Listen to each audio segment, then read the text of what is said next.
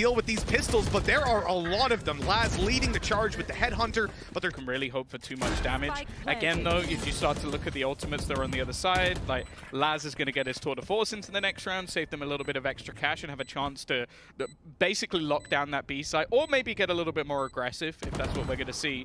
For now, though, he's still got his Headhunter, and maybe that'll be enough. One bullet, though. Yeah, well, he might just be able to get a kill out of it. Shot missed, though.